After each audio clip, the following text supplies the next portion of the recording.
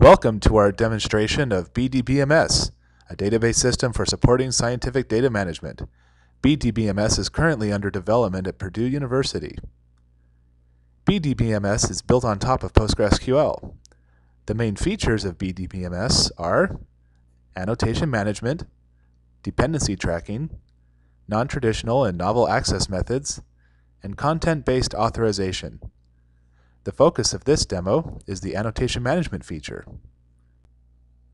Many scientific databases are community-based.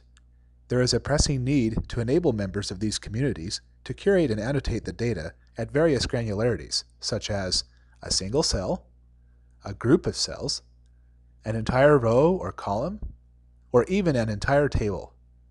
Annotation management involves several challenges, such as how to specify the target cells to be annotated, how to store and index annotations efficiently, and how to propagate and query annotations efficiently. In the annotation management component, we support adding annotations at various granularities, providing storage optimization techniques, archiving and restoring annotations, and propagating and filtering annotations along with query results.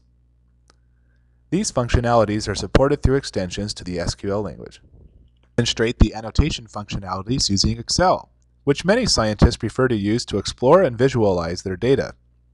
We've added two new tabs to the menu bar, namely Database Operations and Annotation Management. The Database Operations tab allows users to connect to the database, refresh or clear the query results, and execute general SQL commands. Annotation Management tab allows users to manipulate annotations interactively. A simple scenario is to select the table name you would like to query. For example, we select the protein table, and then the columns will appear automatically to the right. Then specify the predicates that you would like to include in the query. For example, we will add a simple predicate to the protein ID column. When finished, click the Execute QBE Query button to execute the query. The query answer is displayed on the sheet below, and existing annotations are automatically propagated and attached to the data. The yellow box on top of the sheet shows the executed SQL command and which annotation tables are included in the query. Annotations are stored transparently inside annotation tables and propagated with query results at various granularities, such as cell-level annotations, which are attached to individual table cells. We also have column-level annotations, which are attached to entire columns. Then we have row-level annotations, which are attached to entire rows. The fourth type is table-level annotations. These are attached to the entire table. Now let's add a new annotation. First, select the cells to be annotated. Then, click the Add Annotation button from the menu. Finally, select Annotate Selection. Here we enter the annotation text, for example, A1. And then select the annotation table into which the annotation will be stored. The behavior of the annotation is specified by the three checkboxes below. On aggregation propagate means that the annotation will be propagated even when the query contains aggregation. On update propagate means that the annotation will be attached to the data even if the data itself is modified.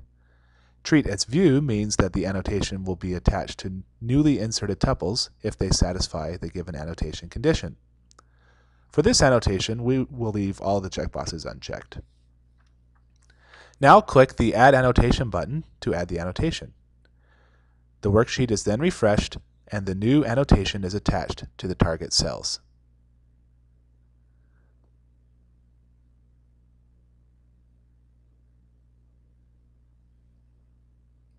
For efficient storage inside the database, annotations are not stored with the individual table cells. Instead, they are represented as maximum bounding rectangles covering the annotated cells. To visualize how the annotation is stored inside the database, click the Add Annotation button from the menu, and then select Visualize Annotation Coverage. A new form is opened that shows the annotations on the protein table in our example. The annotation A1 that we just added is represented, for example, by two maximum bounding rectangles. Each rectangle covers a set of adjacent cells. You can also highlight the coverage of each rectangle by selecting them in this list.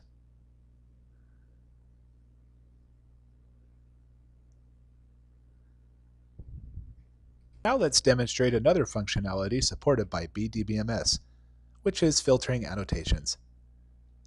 Filtering annotations allows users to specify which annotations to propagate along with the query results.